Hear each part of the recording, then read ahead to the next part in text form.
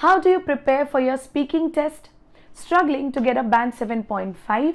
Let me give you a simple but an organized plan that will help you in getting a band 7.5 in your IELTS speaking examination.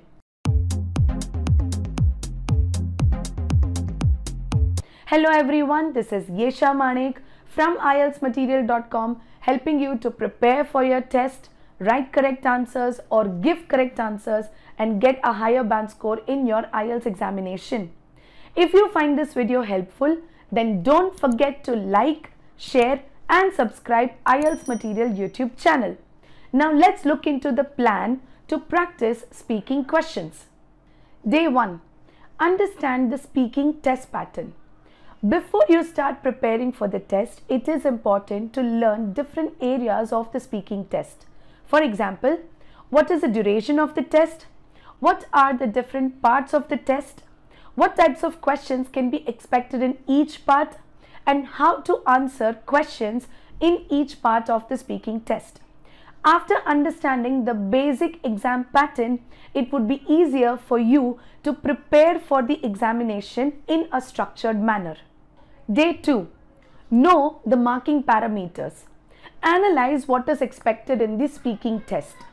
The speaking test is evaluated under 4 marking parameters. They are: number 1, fluency and coherence; number 2, grammatical range; number 3, vocabulary or lexical resource; and number 4, pronunciation. It is important to focus on all these parameters because they equally contribute to your band score. Day 3. Review the list of topics. After knowing about the examination pattern and the marking parameters, you should start making a bank of topics because the topics are repeated, as well as reviewing various topics will also help you with the vocabulary bank. So it is better to have a list of topics before preparing for the topics. To do this, the best way is visit the website www.ieltsmaterial.com, where you will find numerous topics of part 1, part 2 and part 3, that is all the 3 parts of the speaking test. Day 4. Read the sample answers. Once you have collected all the topics, now the time is to start preparing. The suggested step is to read the sample answers. This will help you in understanding 3 important things. Number 1, presenting the ideas coherently. Number 2, learning new vocabulary.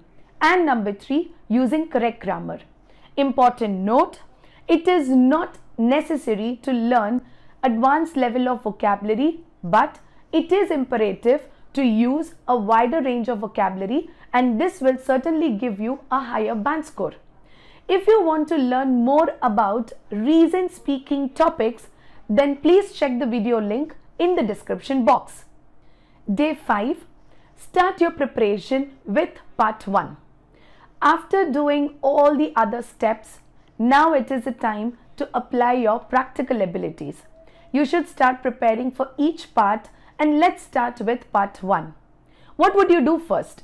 You should start collecting the topics like, let's say, your family, your hometown, free time activities, or the questions would be related to your work, study, hobbies, likes and dislikes, your interest, a few unusual topics as well, let's say football, sports, cooking or dancing or shoes. These are the various topics from which the examiner would ask you around 4 to 5 questions. You have to make sure that you give the answers in brief, but you also have to avoid one-line answer. The questions can be: do you like cooking? When did you learn to cook? Why are you interested in this activity?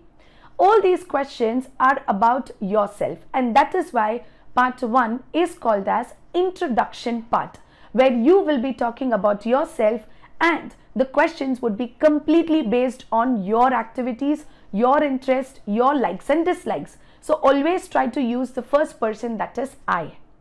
Day 6. Start your preparation with part 2 and part 3. Always remember that part 2 and part 3 are interconnected. Part 2 is a monologue where the examiner will provide you a topic that is called as task card or cue card. You will have 1 minute to prepare and you have to speak on this topic for 1 to 2 minutes. Part 3 is a two-way discussion. Here, the examiner will ask you questions on an abstract topic, but this topic is related to part 2, and that is why we say that part 2 and part 3 are interconnected. Always remember to manage your time in part 2 and give detailed answer, or I would say expand your explanation in part 3. These two things are very important when you are preparing for part 2 and part 3. If you want to learn more about recent cue card questions, then please check the video link in the description box. Day 7. Finally, understand your errors and focus on good communication. While practicing, record yourself and try to understand your errors. This will help you in getting a clear understanding of correct pronunciation, using synonyms, also using correct grammar and presenting your ideas coherently. There are other major factors to be focused on, that is communicating naturally and smoothly, illustrating your answers with example, clear pronunciation, and also avoiding repetitions of words. Following these steps for 7 days will definitely help you in getting a higher band score. If this plan helps you in getting band 7.5 in your IELTS speaking examination, then please let me know about the same in the comment section below. Also, do not forget to like, share and subscribe this channel. For more free IELTS learning, please follow IELTS Material YouTube channel and stay updated. We would meet soon with a new exciting video. Bye. Thank you.